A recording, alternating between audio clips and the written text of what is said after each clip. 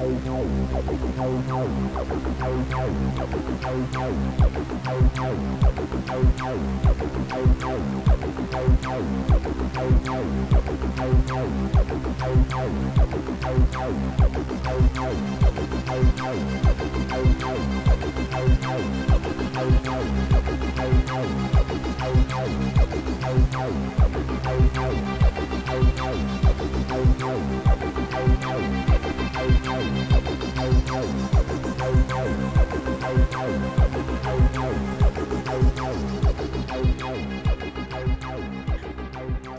right, hey everybody, welcome back to Off Planet Radio. I'm Emily Moyer. Randy is off tonight. He had a prior commitment, and so it'll just be me flying solo tonight with my guests, and we'll get right to it. We are recording this on 4th of July, and I love the irony of tonight's show because of what we have for you. We have a returning guest, one of our favorites from last year. He is the founder of the Conscious Resistance, the Houston Freethinkers, author of Manifesto of the Free Humans, and he is currently making his way around the country with his Decentralize Your Life tour. There's nobody I'd rather spend 4th of July with than my favorite meditative belligerent, Derrick Broze. Welcome back to Off Planet Radio. Hey, thanks for having me back. That's a great intro. Thank you very much. I'm really glad to have you back. I love a lot of the things you've been doing. And yeah, so let's just hop right into it, man. We have a short amount of time tonight. I love the irony of having you here on 4th of July. I was telling everybody today that, yeah, I love that I have Derrick on the show for tonight since it's 4th of July. Do you find it, well, not weird, I guess, with all the things we know, but in a few hundred years, this country, if the founders intended what they said, had problems with it anyway. When they founded it, we've become everything we were trying to escape from, or that they were saying that they were trying to escape from when they broke away from the British Empire. We are now, in most ways, worse than the British Empire and in cahoots with them still and ally with them on everything. What do you think about that?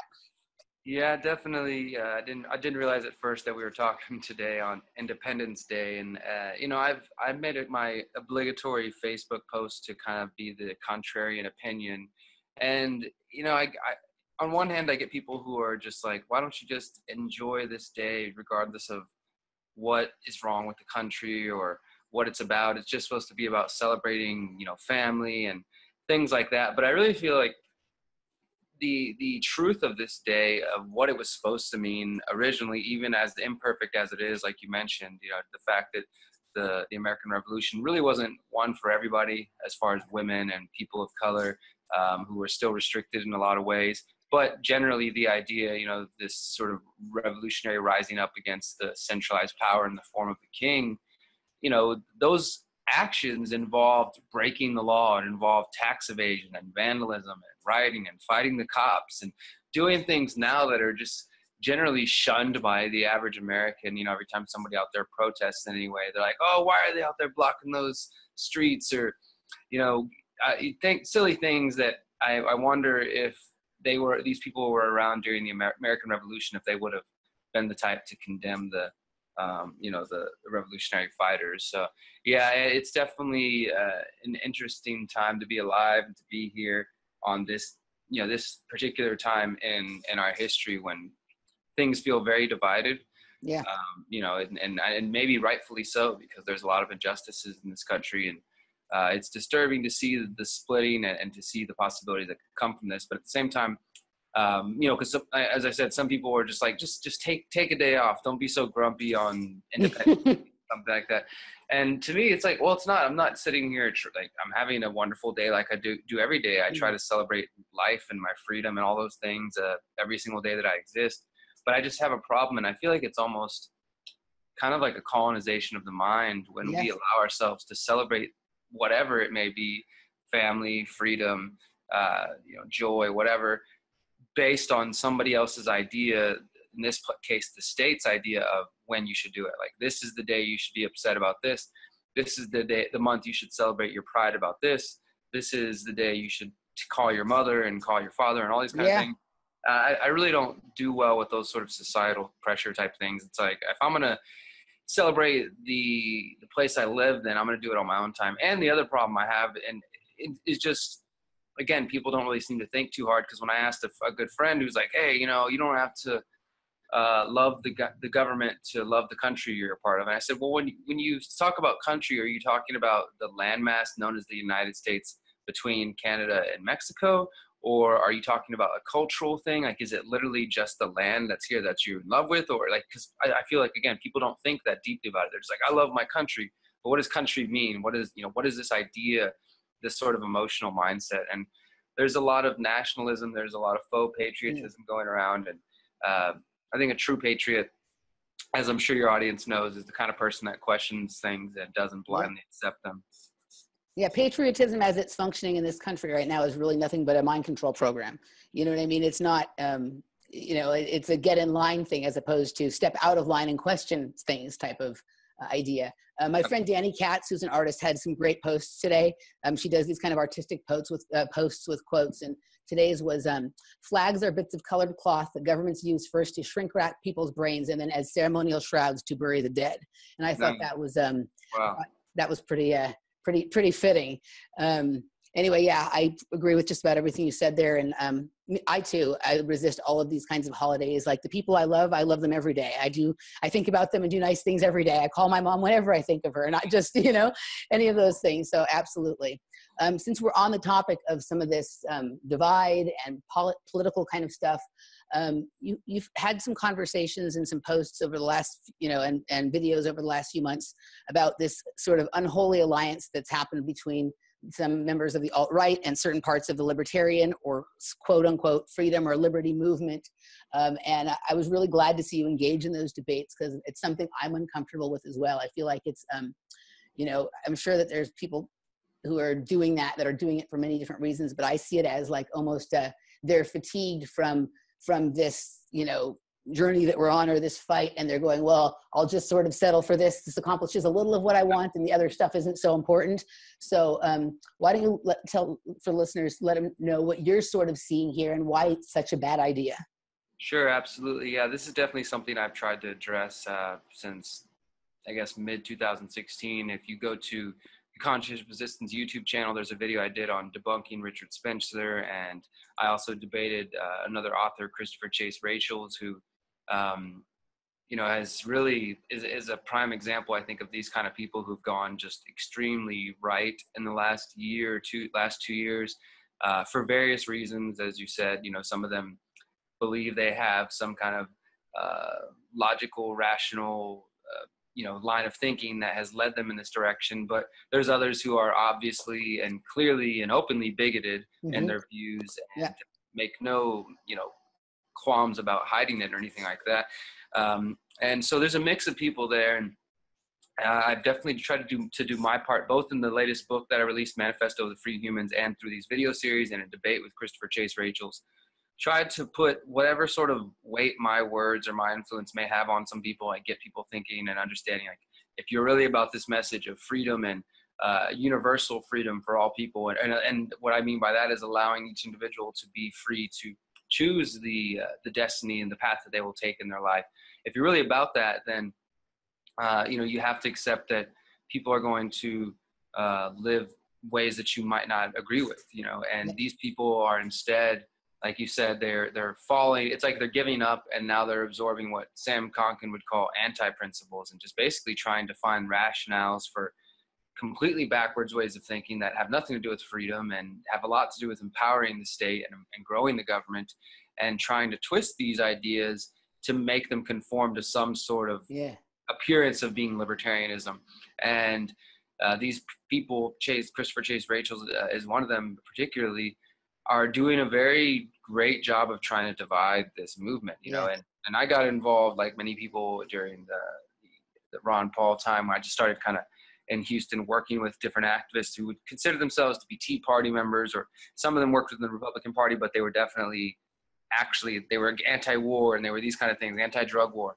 But even then I realized that, okay, some of these people tend to be more conservative than maybe I particularly am, which is fine. And then I realized there's some people who are also among this crowd who they like to smoke pot, or they're, a little bit more liberal when it comes to same-sex marriage and things like that. But generally all these people came together under the same banner to support somebody like Ron Paul and to support this principle and this ideal.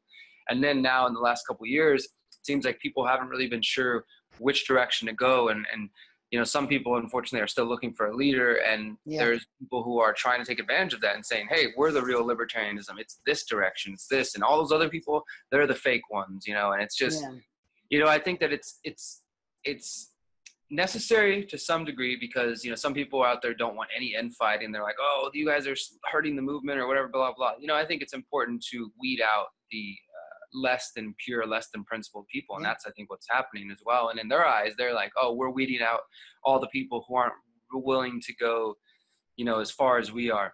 Yeah. I'm not just saying that these are, right-wing-ish people who are more right-wing than I am. I'm talking about people who are openly advocating authoritarianism.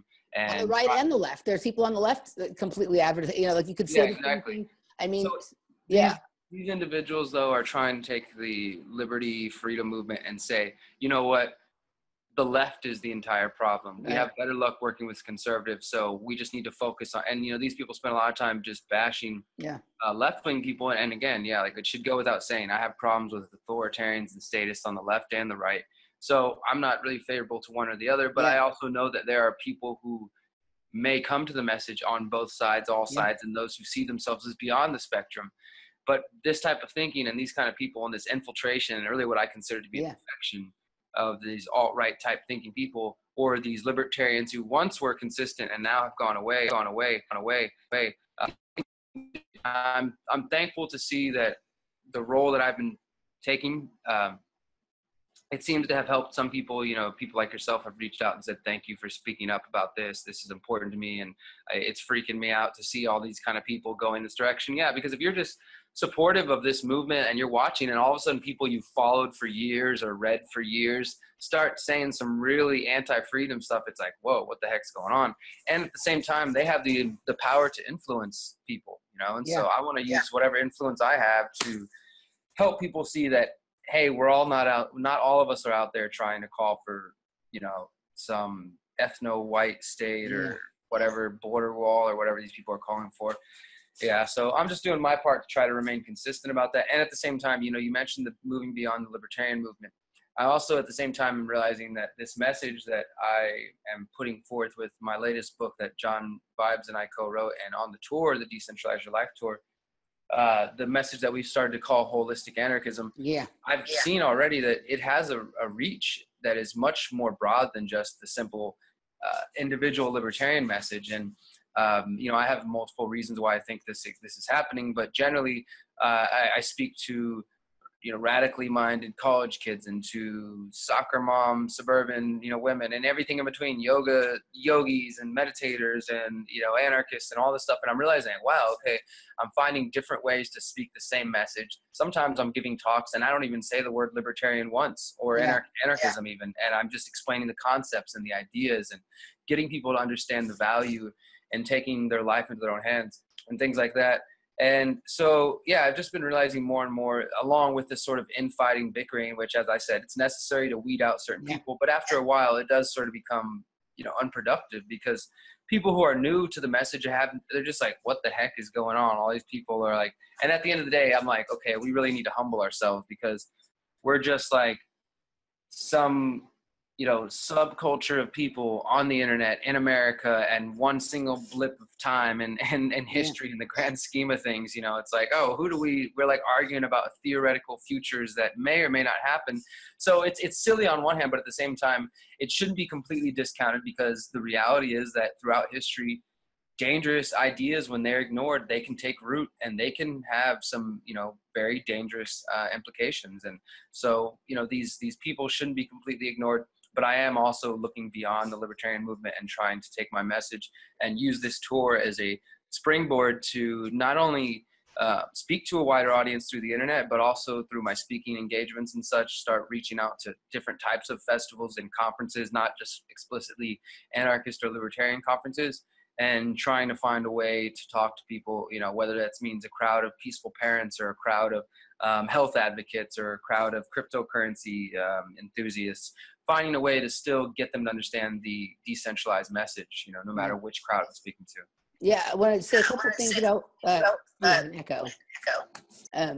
So just back real quickly to the whole alt-right libertarian thing. To me, I see the only way for there to be any kind of working together is if, you know, in the kind of world that we imagine, without authority, without government, there would be intentional communities. There would be, you know, that kind of thing. And then people can go off and do whatever they want. But in the world that they want to create, there's no room for people like us. But I think the reason that they resist this is for fear that some of the people that they have kind of gotten under their spell, that's a good idea. If they went through the actions necessary to create a free state, would no longer hold some of these alt-right or, you know, white supremacist or ethno-nationalist kind of views. If people really understood on a complete holistic level the message of freedom, the message of anarchy, they wouldn't think those things anymore. And I think that's why they're not okay with everybody having their own kind of thing. They want authoritarianism.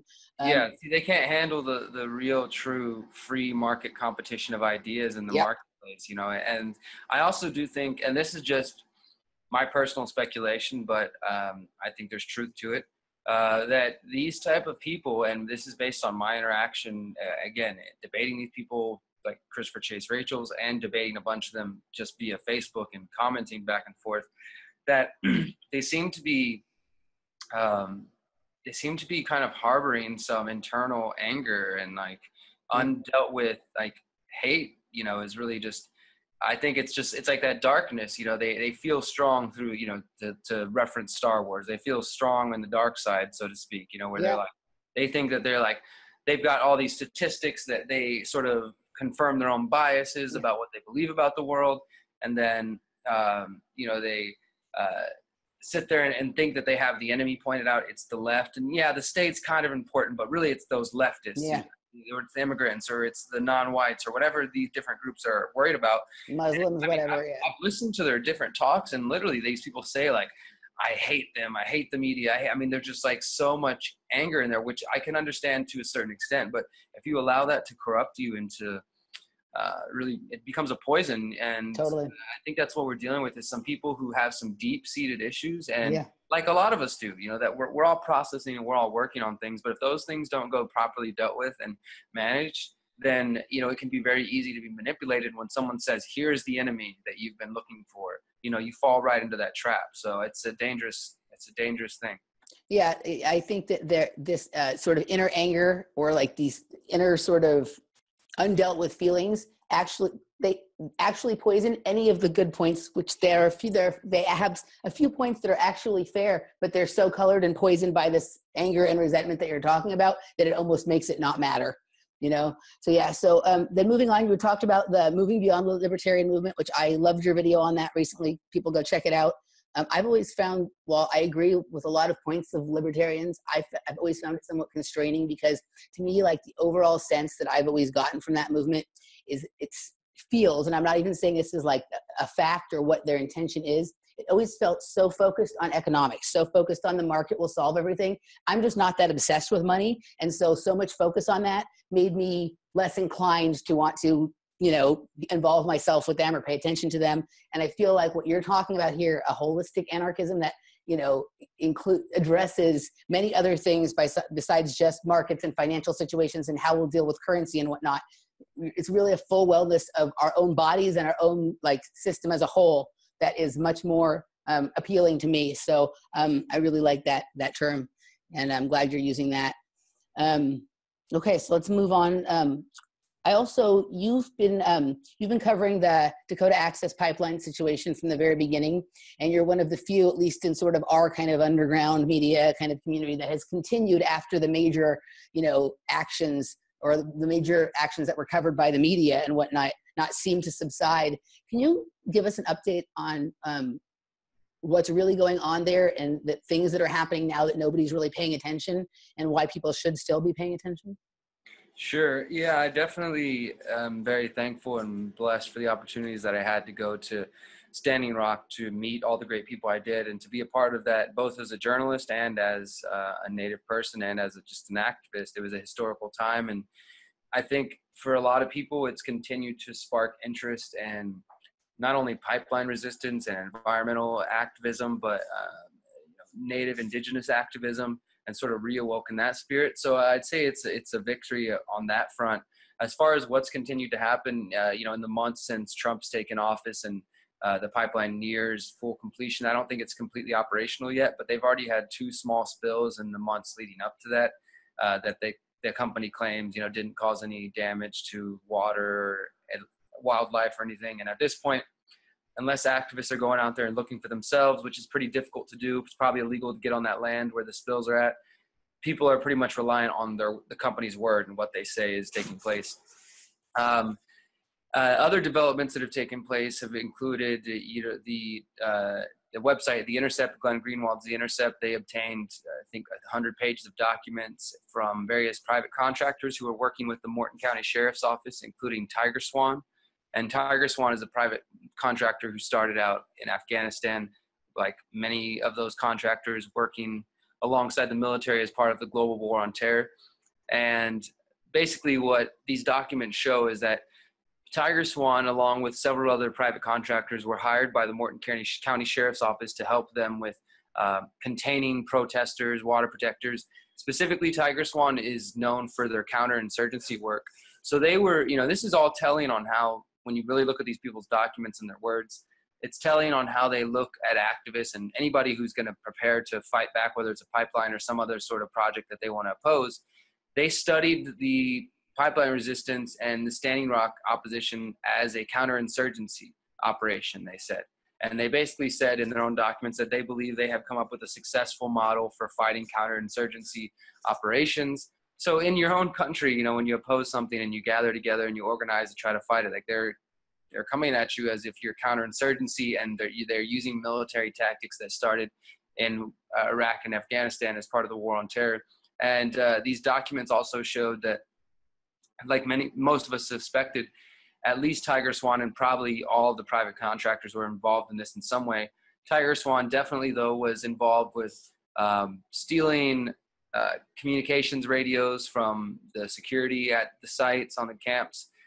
They were involved with aerial surveillance and cell phone surveillance and just sending in fake activists to infiltrate and listen in on meetings and things like this. So everything that we should expect. And the thing is, I say should because activists who are going to be organized, if you plan to get organized in your community or on the street or go out to something like this, you just need to be very aware that you're not safe out there. You're out in the public, and especially when it's a big open thing where anybody can come in and out of it, it's very easy for a cop to do that. So that was revealing. And when that came out, I reported on that and kind of kept that in the back of my mind because you may remember that when I reported, there was the night of the fires. Yeah, I was going to go there next, so I'm glad you're going there. Please. Yeah, there was the night of the fires where I stayed up to like 3 a.m. just videotaping this kind of skirmish between water protectors or protesters of some kind and the police. It looked like National Guard. And I stayed up there filming the whole night. And as I reported at that time, the police threw some smoke bombs and then they parked their vehicles there, these like military style Humvee vehicles, and then left them there to be set on fire. And of course, the next day, everything got reported as the protesters set fire to these vehicles. And when I reported and wrote an article and released a video report for Met Press News, I kind of posed the question as much as I could without just speculating too hard. But it seemed fairly obvious if you know the research and you know how these methods work, that it was quite possible that this was probably a setup and that this could be anybody from the Morton County Sheriff's, a private contractor. It could be somebody hired by Energy Transfer Partners, because corporate companies also do this as well, just as the state does. And so I speculated that this is possible that they purposely set their own vehicles on fire. And then we saw those documents come out. And then after that, a woman who worked for another private contractor who was dating a man who was also working for the private contractors, she came out and basically started whistleblowing through her Facebook and, said, hey, my DAPL buddies, like, I'm going to release some information tomorrow, and just started releasing through interviews with a local paper there in North Dakota, saying that, yes, at least one of the companies that she worked with sent out its own people to go light vehicles on fire. And so there was things like that happening when we were out there. You would see a vehicle in the field, like one of the construction worker vehicles would be set on fire, and they would be reporting, look, the activists are setting vehicles on fire. And then, so I don't have the 100% of the evidence, but with the video that I put out, which by the way, the video is out now on the Conscious Resistance, I figured like, okay, well, I've held on to all this footage this whole time. This might be time to go ahead and release it. So I released you know, all the footage I had from that night in sequential order, so people can see, here's what I witnessed. And it aligns with what she says. Yeah. Yeah, exactly. It goes in line with what she said and what I first suspected back in October. And she had no knowledge of your video, and you had no knowledge that she existed. So no, I had no idea. I've never spoken to this woman other than just reporting on her work, and I'm glad she chose to speak out. yeah. But you know, this is just, it's par for the course these days when dealing with something so big like big oil or the police state or any of those mechanisms of power. Yeah. Yeah. All right. Well, thank you for being, you know, completely persistent with this story. And we're going to kind of detour off into something else right now. I suggest everybody follow Derrick Broze on Facebook. I enjoy his posts. He posts quite a bit. Sometimes he posts a lot, and other times not so much. But he posts about ideas, actions, big and small, and he is very good about interacting with people who are commenting on them. And he had a post the other night that I really liked about what seems like a small action, but could actually, you know, if people kind of caught on to this, turn into a big action. Why don't you tell us what happened to you at a restaurant the other night, Derrick? Yeah, you know, like you said, I do kind of share sort of in spurts on social media. I get a bunch of thoughts all at once. But yeah, I wanted to share just a story via social media about going out to eat with my partner Miriam, and basically as part of the tour, which I know we're going to talk about in a few minutes. You know, I've been becoming more and increasingly conscious of my behavior over the last couple of years as far as environmental actions, and really that's part of the holistic message, is to get your actions and your thoughts and everything, like your spiritual, mental, physical body and everything related to that, your actions, the way you make money, your jobs, relationships, all that stuff, in line with your beliefs. And there was a couple times, we just released a video last week, Free Thinker House number 19, which is basically us kind of just getting back from the tour, and we're digging through our trash. As part of the tour, we're saving all our trash while we travel so we can look through it at the end and basically see how much waste we're producing. They say that the average American produces 4 pounds of trash per day. And I have, you know, some good friends who are very committed to a low waste, as close to zero waste lifestyle as possible. And it's a beautiful thing. And it just takes effort. And as you're saying, it takes like building a movement of inspiring people to take these actions. But so we figured, hey, let's try to be more conscious of how much trash we're producing. We're going to keep it all with us. Everything that we buy, everything that we use, whatever it is, just put it in your pocket till later. Then we'll throw it in the bag in the back of the trailer. And, you know, by the end of the tour, we brought it home and we poured it all out and looked through it and got to see, like, oh, here's actually trash. This is recyclable. This is compostable, whatever it may be. So just being more conscious of that. And definitely some of the worst things that exist out there and that I hate using is styrofoam. You know, it's just such a wasteful product that has very little reusable options, you know. And it's bad for you too. Yeah, it's bad for you. Like, you don't want to be putting your food in it. It's bad for the environment. Like, it's not, there's just so little you can do, and it doesn't break down easy. It's not like it's just going to break. I mean, it's very bad.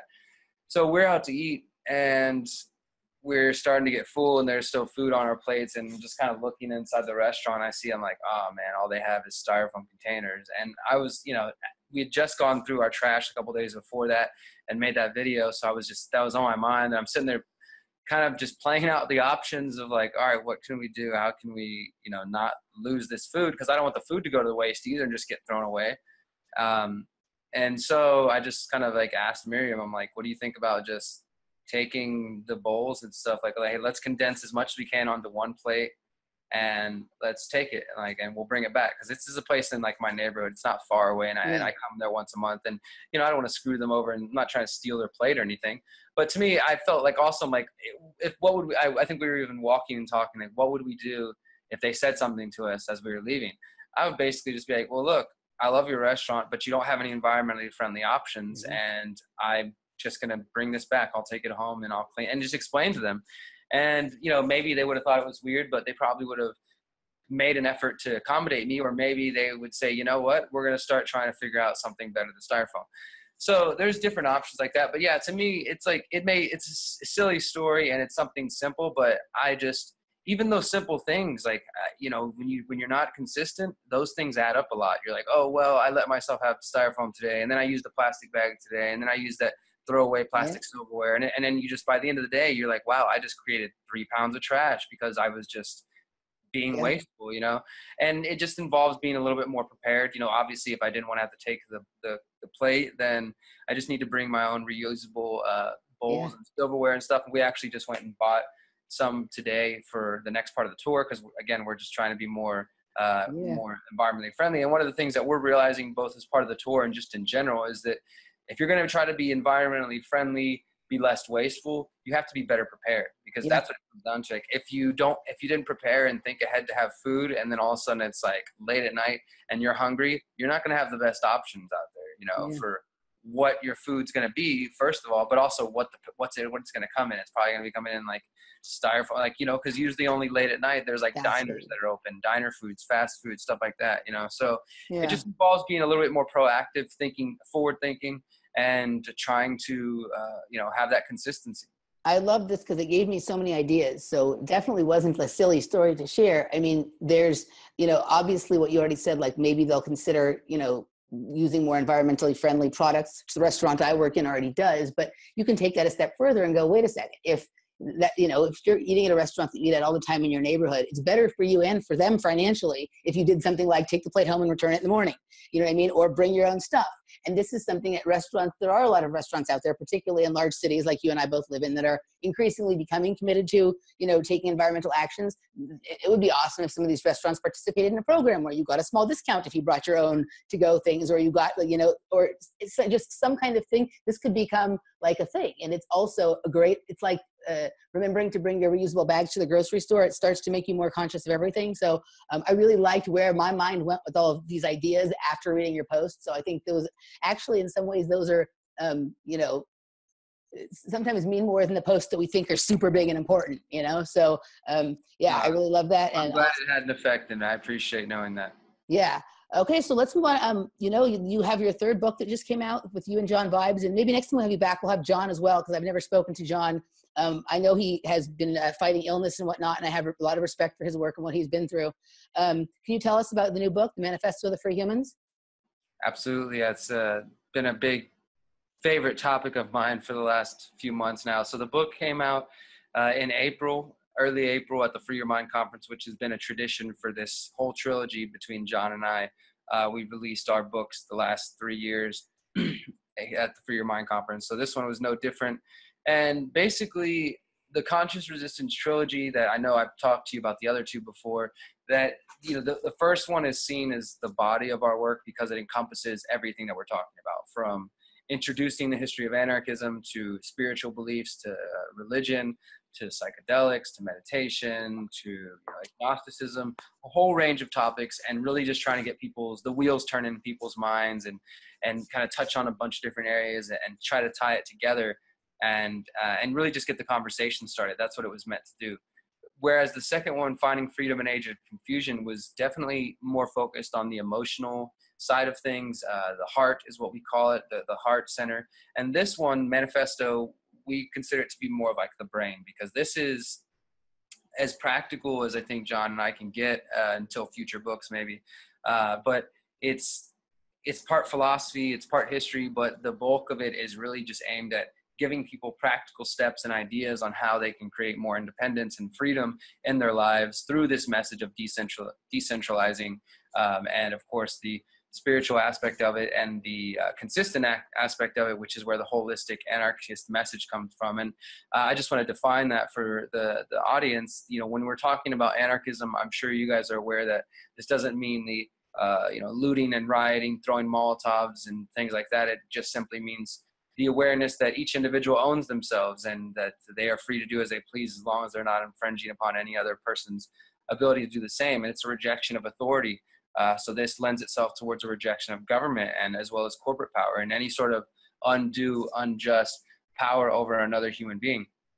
And along with that, when you look at the word holistic comes from the philosophy of holism, which deals with whole systems. So when you talk about holistic, you're talking about the whole system rather than the individual parts. So for example, holistic ecology studies the environment and humanity as one object rather than as separate features on the planet. It looks at it all as one system.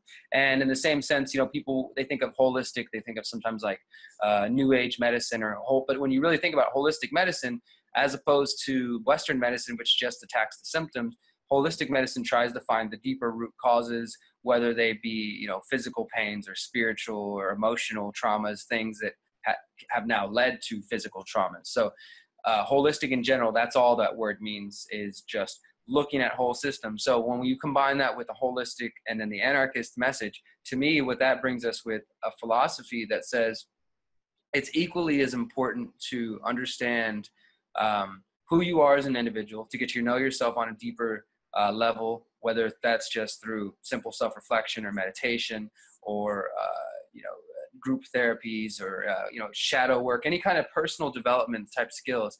That is just as important as understanding why non-aggression is important. It's just as important as trying to unplug from the economic matrix and investing in precious metals or cryptocurrency or alternative currencies or barter networks.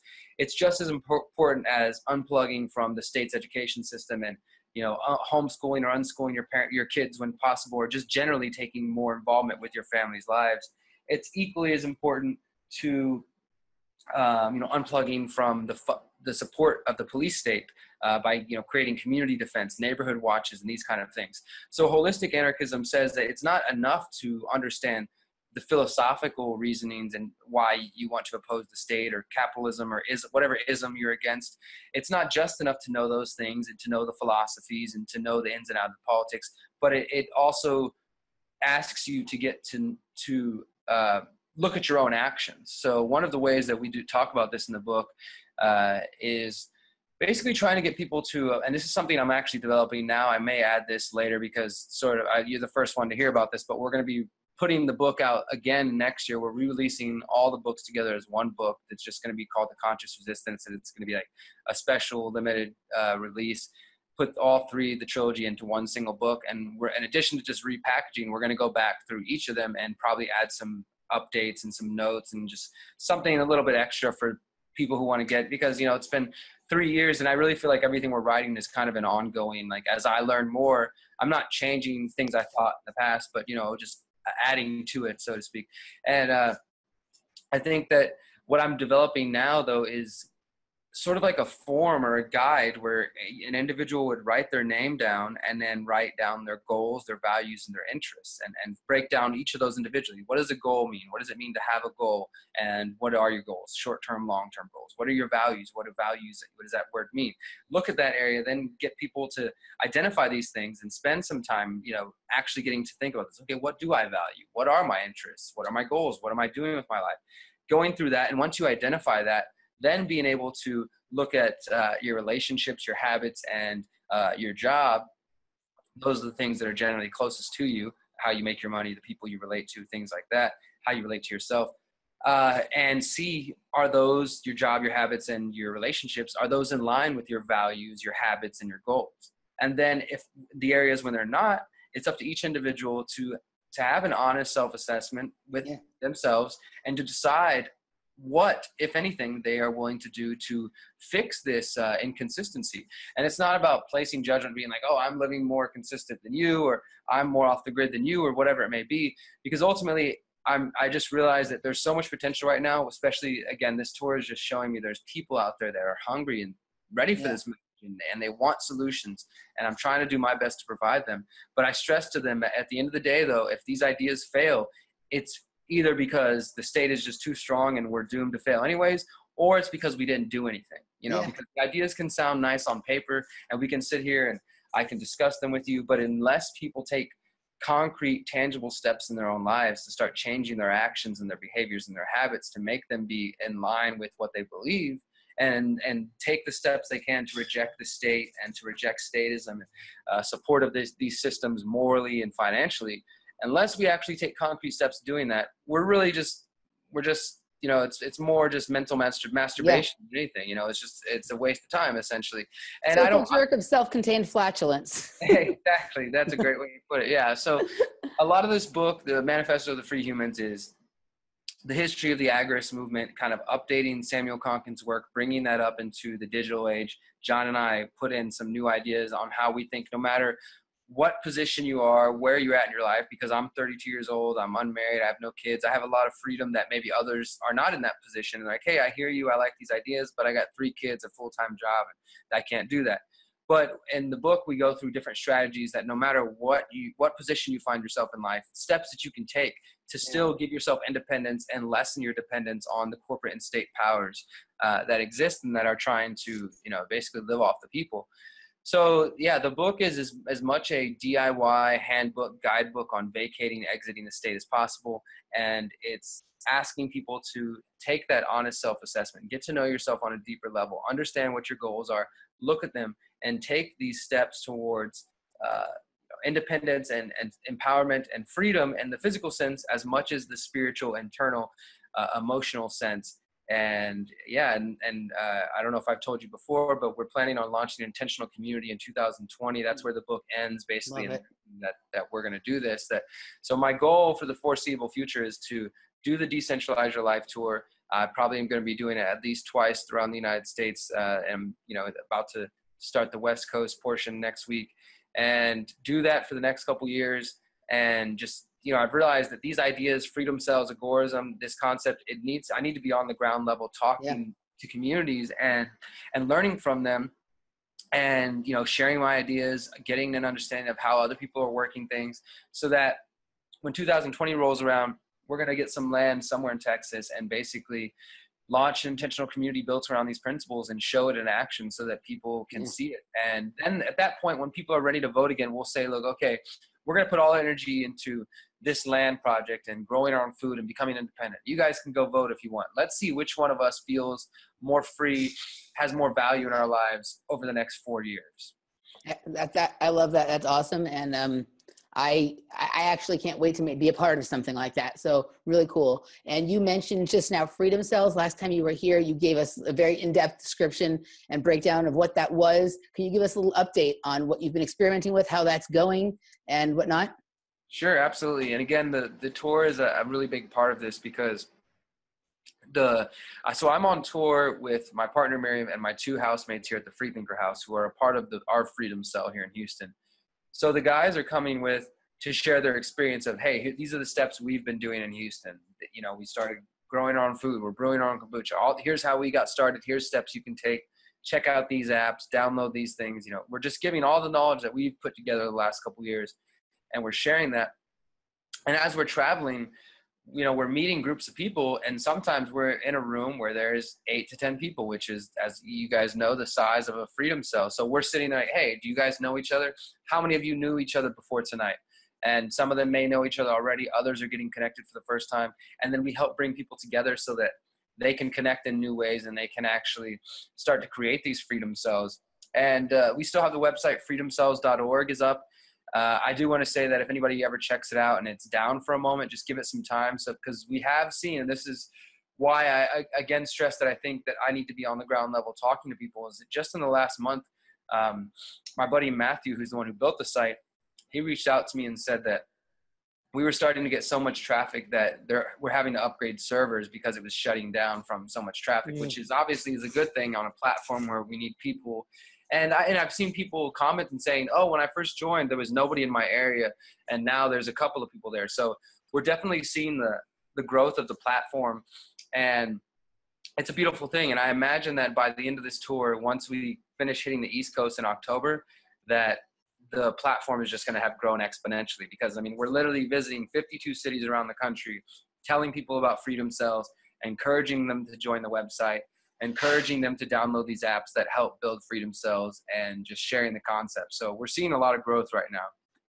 Awesome. Cool. So, and that brings us to Decentralize Your Life Tour. You've mentioned it a little bit here. You just finished the first leg, which was in Texas and Louisiana, and now you're heading to the West Coast. I'm very excited about. I really would love for as many of our listeners as possible to attend. You'll also be on the East Coast later in the year. Can you tell, I love that you just said that's a great place to sort of meet enough people to create a freedom cell. That was I was going to bring that up. It's a great, if not, people go for, if no other reason, it's a great way to meet like-minded people in your area. But if people attend one of your events, I know some of these events are actually all day long, tell people what they can expect.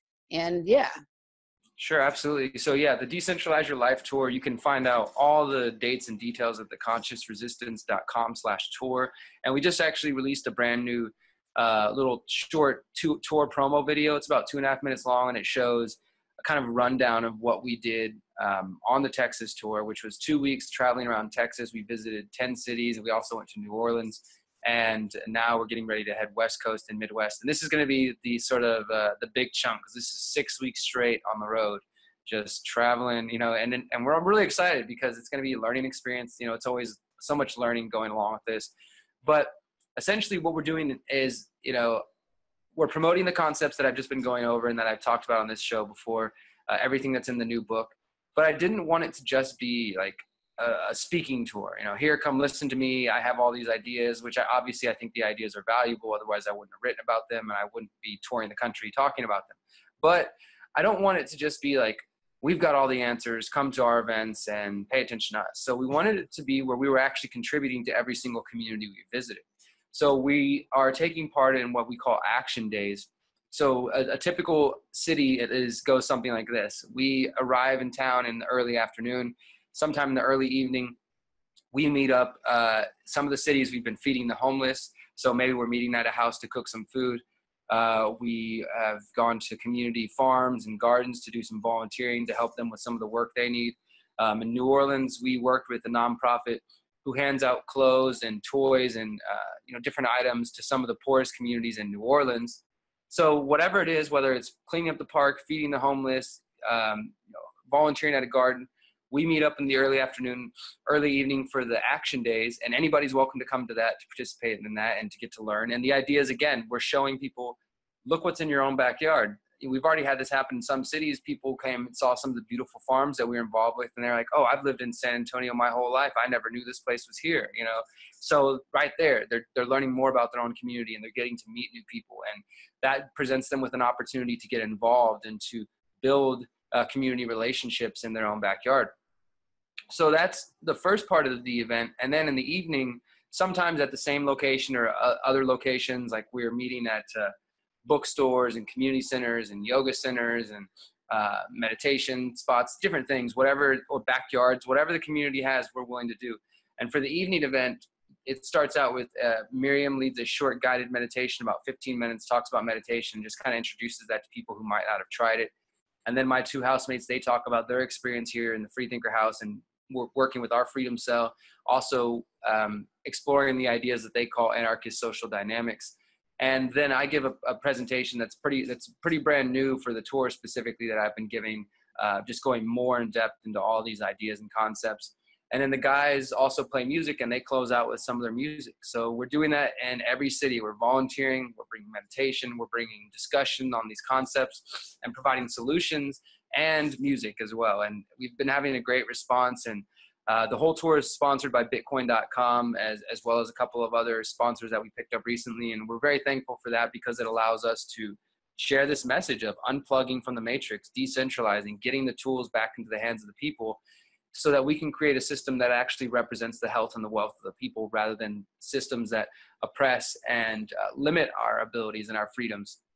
And that's pretty much where we're at. As I was saying a moment ago, all of my energy is going to this right now. I mean, as you can imagine, there's a lot of planning and coordinating to do this at 52 cities and all the different stops and the volunteering and stuff. So it's a labor of love, but we're getting a great response and the Freedom Cell Network's growing. My audience is growing, and we're going to do even more cities next year because since we've done this, once we had the date set, we couldn't really change it up.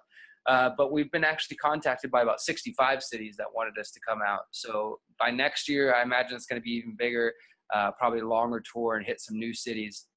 So if we don't hit your city this time, if you're somewhere close by within an hour or so, we'd be happy if you could make the trip, come hang out, come talk to us, let us hear your story. It's been great meeting people, and we look forward to meeting more people on the road. Well, awesome. Well, thank you, Derrick. I just want to thank you for all the work you do. You're one of my favorite people in this independent underground media space. You're someone I never have to worry about your integrity or your moral compass, and I appreciate that because it's hard to find voices and people that you can trust in this space. That pretty much wraps it up for us, guys. We'll be back soon with another show. The truth is out there. It's inside you. Find it.